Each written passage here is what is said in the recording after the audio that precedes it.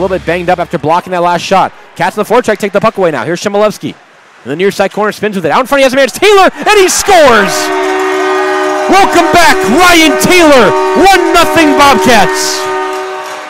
Palatachuk up now for Costello. Here's Costello. Left circle into the attacking zone. Plays it towards the net, and it's in! Braden Costello. It snuck through Johnson, and Costello makes it 2-0. Wilderness up the ice into the attacking zone. Puck carried behind the net off the stick. Couldn't see who that was for a second. It was Ethan Walters. Now to the point. Doctor shot deflected towards the net. It's in. Doctor's shot bounced off of two bodies. As pinball as it gets.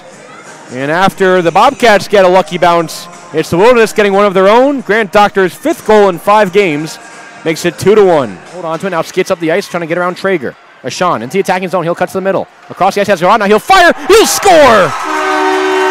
Lars Rodna off the post and in. He makes it 3-1. Opportunity.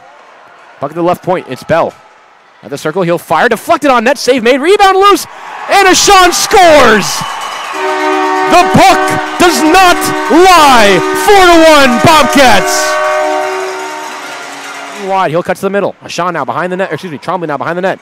To the point for Bergslund. Right point, Bergslund fires, and they score!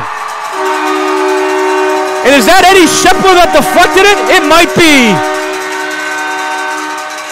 It's Shepler leading the line. The first career NAHL goal for Eddie Shepler.